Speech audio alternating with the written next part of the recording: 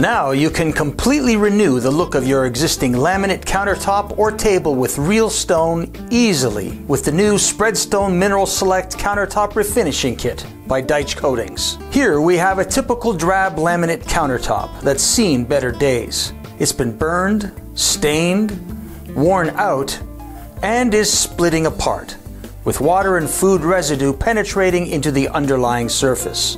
But now, with the SpreadStone Countertop Refinishing Kit, this old kitchen counter is just one day away from achieving a brand new, elegant look.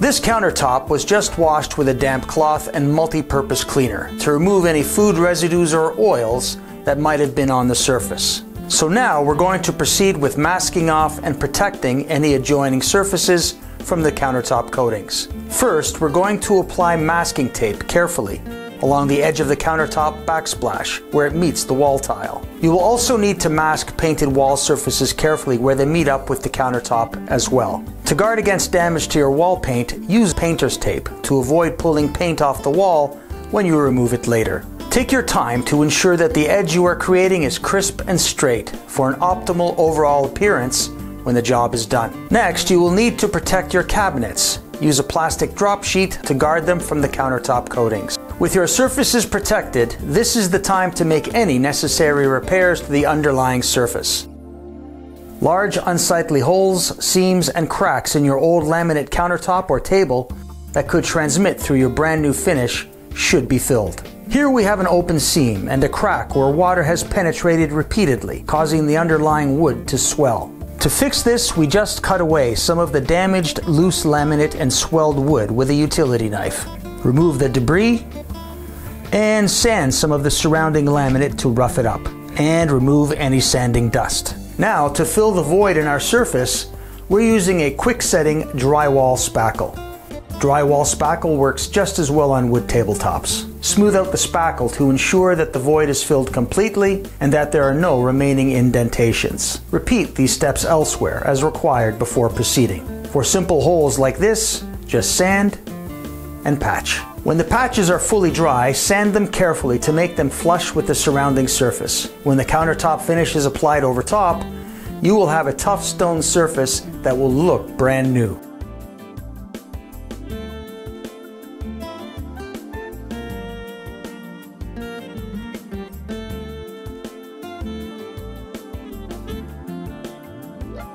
Now that the area is masked and all surface repairs have been made, the final step is to thoroughly scuff the laminate surface. This is important because it will create surface profile to which the countertop primer coat will effectively bond. Use the 80 grit sandpaper in your kit.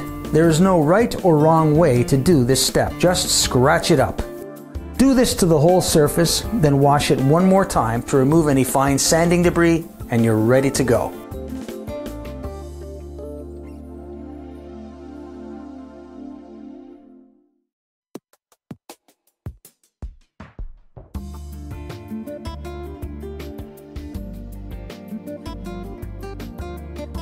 For protecting sinks and fixtures where they meet with the countertop, you could either lift them up or pop them out completely before you begin. Or you can leave them in place and mask them off carefully, as we are doing here.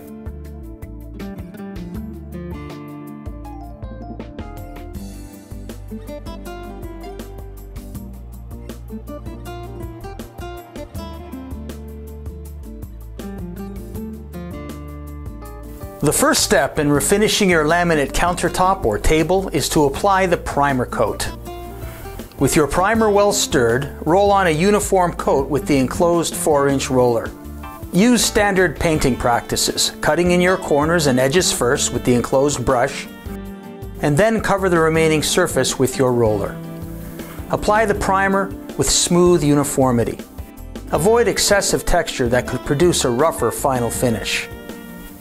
After application, you may notice that some of the underlying surface is showing through. That's completely normal. Just wait about 30 minutes before rolling more primer onto any thin spots. If you are working in damp or cool conditions, dry time may be a bit longer. It's also a good idea to double coat the countertop edges as well, since they are a continual point of impact in daily use. This is a good place to have underlying strength. After your second application to thin spots, everything will be adequately hidden by the primer. With primer applied and the surface looking uniformly coated, you can proceed with the next step in as little as 30 minutes. Application of the decorative stone coating.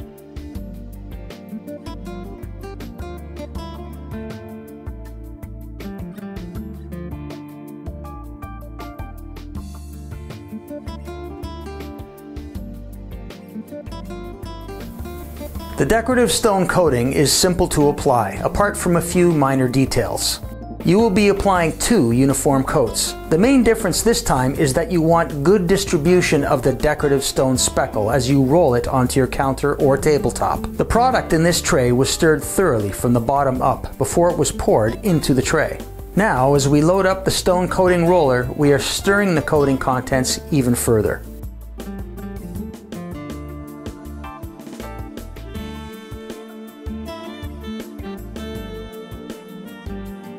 Applying this product is easy. All you do is roll it down in a repetitive crisscross pattern like this, until the surface is covered.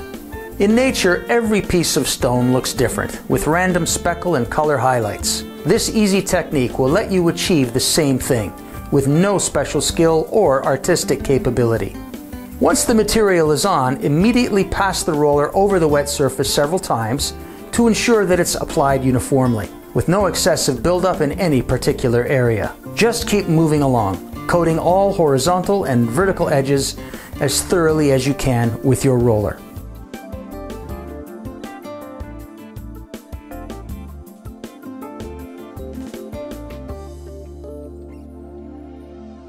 Roll downwards following the contour of vertical edges, like this, to ensure that the stone mix is evenly applied. This also packs on added stone durability for performance. Take your time around faucets and other fixtures to be sure that your coverage is uniform. To apply the stone coating in tight spots and in corners, use your small brush, as you did with the primer. Only this time, dab the material into those areas to deposit the decorative elements evenly. Repeat these steps until the remaining surface has been completely covered, and that's it.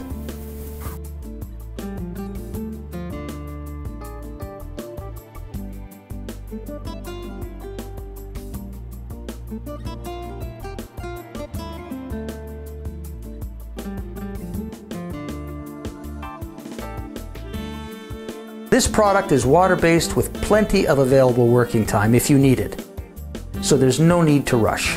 Let the coating dry for about 1 hour and you're ready to apply the second coat in exactly the same way.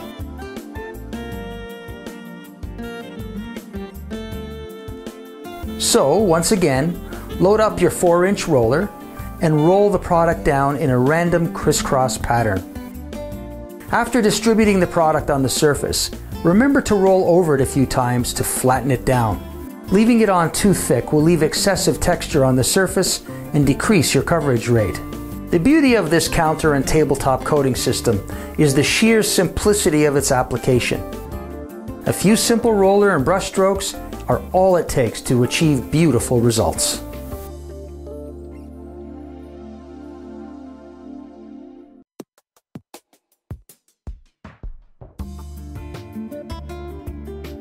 Dab material into your corners and along edges, and roll out the remaining area until the surface has been uniformly covered a second time.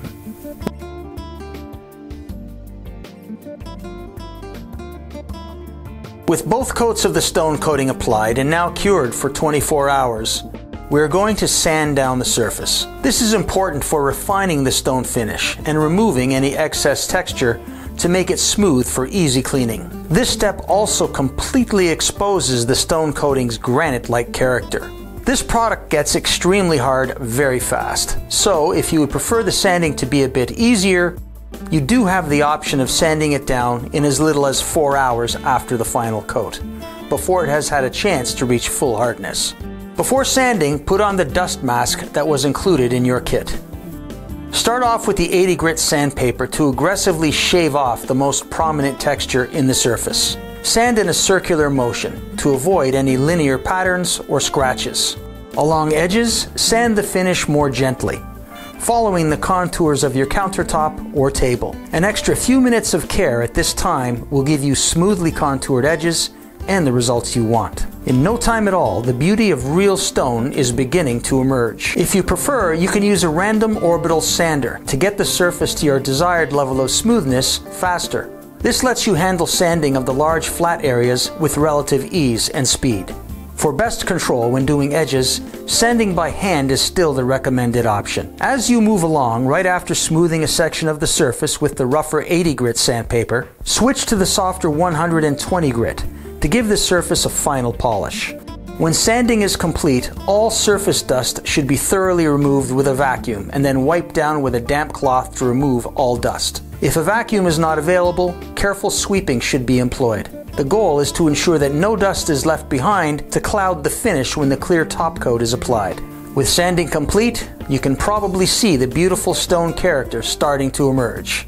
And there's your new stone countertop.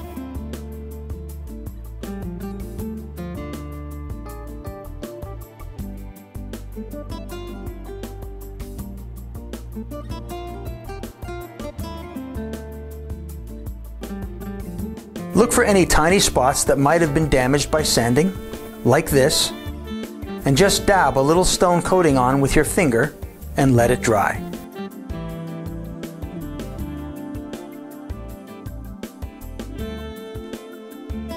Stir the clear coat thoroughly before use. Stir gently to avoid addition of air bubbles into the coating.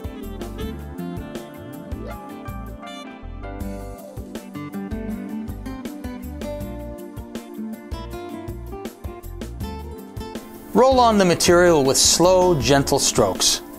Apply the product moderately and avoid excessive pooling. Pass over the wet coating a few times to ensure uniform distribution.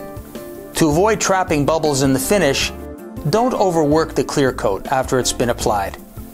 Otherwise, this is just the same simple application as the rest of the countertop system. Once complete, your stone finish will be locked beneath a clear, tough shield. This is the last step in your counter or tabletop refinishing process, and it should not be performed until the countertop stone coating has been allowed to cure for at least 24 hours. Use your small brush to gently cut in edges and corners and continue until the surface is completely covered. After about 4 hours, apply a second uniform coat in exactly the same manner.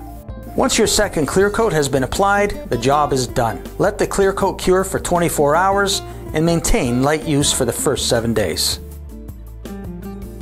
When the clear coat is applied, the brilliance of your new countertop finish will come to life before your eyes, and the lightly textured surface will be further protected beneath a tough, clear shield.